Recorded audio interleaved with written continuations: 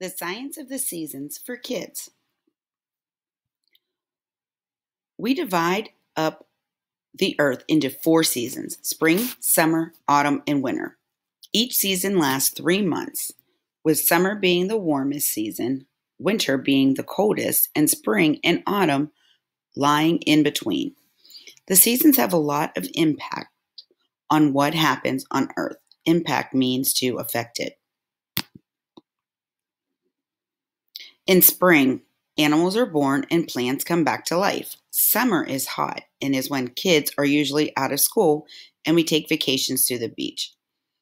Often crops are harvested at the end of the summer. In autumn, the leaves change colors and fall off the trees and school starts again. Winter is cold and it snows in many places. Some animals, like bears, hibernate in the winter, while other animals, like birds, migrate to warmer climates. Why do seasons occur? That's a good question. Seasons are caused because of the Earth's changing rotation. Seasons are caused because of the Earth's changing relationship to the sun. The Earth travels around the sun, called an orbit, once a year or every 365 days. As the Earth orbits the sun, the amount of sunlight each location on the planet gets every day changes slightly.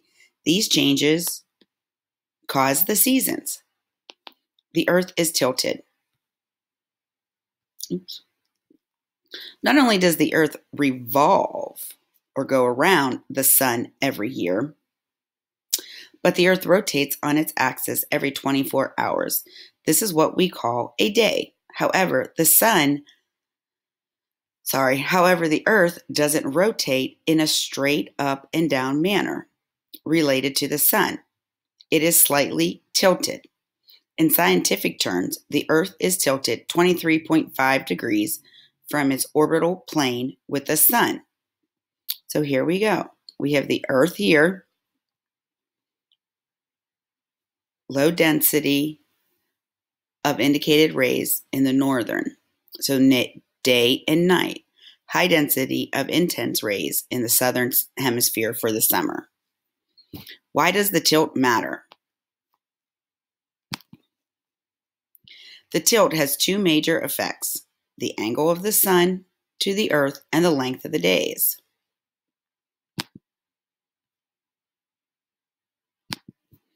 For half of the year, the earth is tilted such that the North Pole is more pointed towards the sun. For the other half, the South Pole is pointed more at the sun. When the North Pole is angled towards the sun, the days on the northern part of the planet, north of the equator, get more sunlight or longer days and shorter nights. With longer days, the northern hemisphere heats up and gets summer. As the year progresses, the Earth's tilt changes to where the North Pole is pointed away from the sun, producing winter. For this reason, seasons north of the equator are the opposite of seasons south of the equator. When it is winter in Europe and the United States, it is summer in Brazil and Australia. We talk about the length of the day changing, but the angle of the sun changes as well. In summer, the sunlight shines more directly on the earth, giving more energy to the earth's surface and heating it up. During the winter, the sunlight heats the earth at an angle. This gives less energy and doesn't heat the earth as much. Longest and shortest days. In the northern hemisphere, the longest day is June 21st, while the longest night is December 21st. It's just the opposite in the southern hemisphere, where the longest day is December 21st and the longest night is June 21st. There are 2 days a year where the day and night are exactly the same. This is September 22nd and March 21st.